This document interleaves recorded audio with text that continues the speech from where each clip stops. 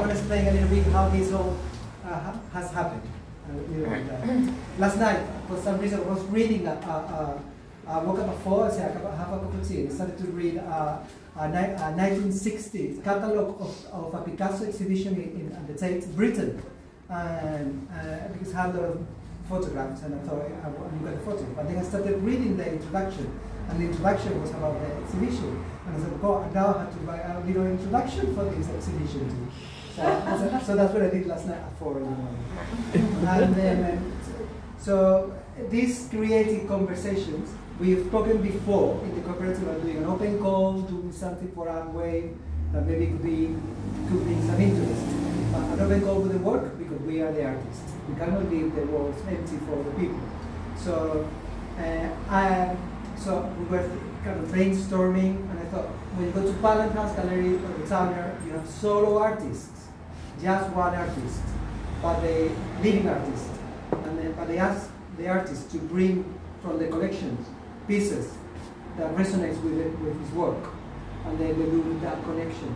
So I thought, well, maybe we can play like a big museum in a small scale, and each one of us, and we can invite, we can look at what I call our own collections.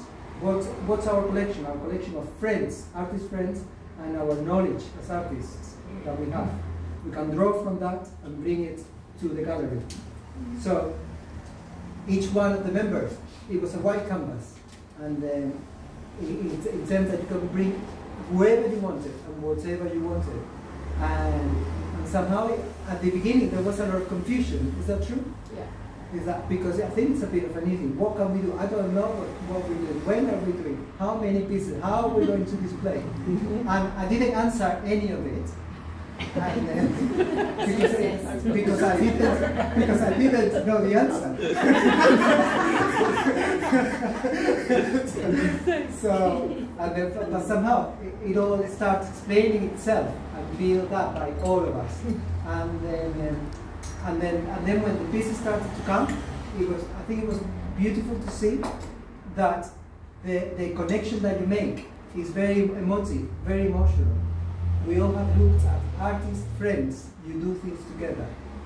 And then that's, we are in a cooperative, and we work together, but you need it's a beautiful thing. An artist friend, you do things together.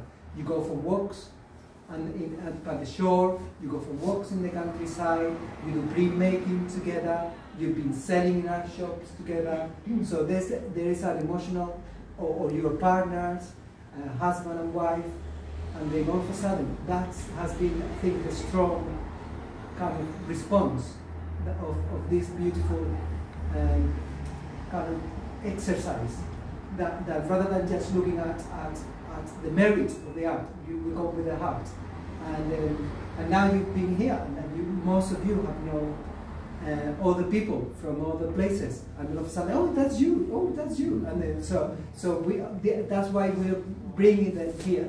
So you now can know about these other artist friends, so we can not all be friends. That's the creative conversations that we are putting together. But now, just to say thank you for everyone. I want to say Catherine is doing some workshops, if you have looked at any of them, so that's quite good to do. And then just to finish, I'm going to ask every artist a little bit for a minute, to explain their creative conversation artists, what they've done. And I can start, for example, with Peter. He's my artist, creative conversation artist. That we do light drawing together. Brighton draws men, and draw writer, that we've been following each other. We don't know each other for too long, but I do admire what he does. And then I have brought him here, and then I think with the group of all our work, we can raise the level of Shop Gallery. And Peter, you want to say something? Just that I'm really honoured to be invited by you to be part of this. It's such an amazing thing to